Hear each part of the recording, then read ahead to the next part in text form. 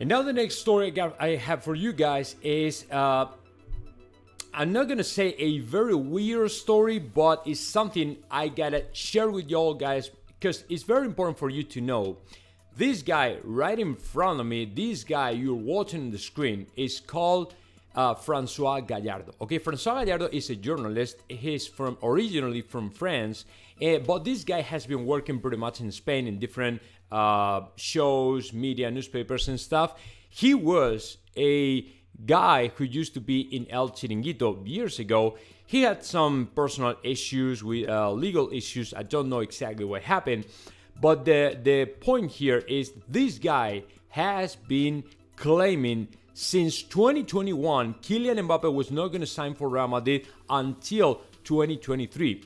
And this is something he's been saying for 2 years when every single person in, I'm not going to say in the planet, but every single journalist in Spain, when they were claiming Kylian Mbappe was going to sign in 2022, this guy anticipated everybody and said, no, Kylian Mbappe will not sign for anybody for Real Madrid until 2023. Why?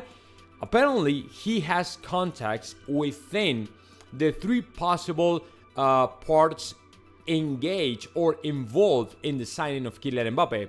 Either PSG board members, either Mbappe's family, either the agents, okay? He has some contacts, and he told me in this interview here, he sleeps every time he flies off to Paris and visit Paris. He's not sleeping and staying in hotels. He's actually staying in the house of his contact, his connection, the person that provides him with the best information regarding to Mbappe.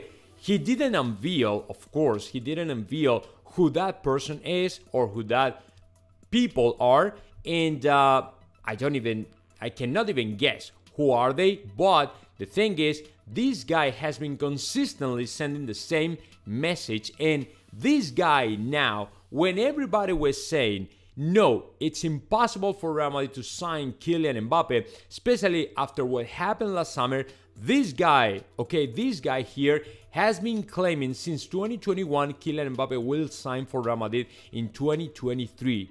So, I don't know, man. I mean, the point of my channel, especially my Spanish channel, is to bring over to as many people as possible, okay, that has something to say.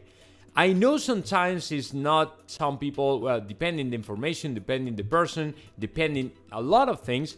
But let me tell you, I'm not here to judge anybody. I'm not here to say this information is good, this information is bad. I'm just a fan who has to bring over, number one, the best journalists, and you see them in my Twitch channel, twitch.tv Jota Real Madrid, and people, insiders from Twitter that apparently has something to say, and they get in front of the camera because there are a lot of, multiple Twitter accounts claiming about signings of Real Madrid and stuff, but you never see their faces, right? So they have nothing to lose in lying or cheating or scamming or stuff like that. But these guys, the two guys you see here in the screen, you have seen here in the screen, these guys, one is journalist, one of the guys is journalist, Françoise Gallardo. The other one is not journalist, but apparently he also have information. But these two guys are giving their faces in front of the camera, right? So they have something to lose. So that's why I decided to go ahead and call them and say, hey, you want to come over and say whatever you got to say? I mean, it's my channel, but I'm not the person who is going to provide with the best information possible because I don't have it. What I do though is to bring over the best people with the best information, or as many people as possible with information regarding to Real Madrid. So that's why I did this, and that's why you gotta learn. This guy is claiming Kylian Mbappe will play for Real Madrid next 2023. So now we gotta wait and see what happens.